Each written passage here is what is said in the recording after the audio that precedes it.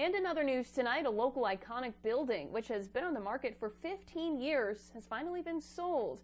The building, which was previously owned by Eastern Maine Development Corporation, was sold to investor and businessman Phil Henry. Henry plans on making it more energy friendly.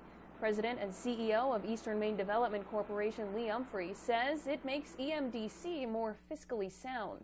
It puts us in a better fiscal place, a financial standing, and we're going to be able to focus more on the programs, our workforce and lending and community development programs. Umphrey says in the last 2 months, they've distributed over $40 million to communities, small businesses, and nonprofits through CARES Act funding.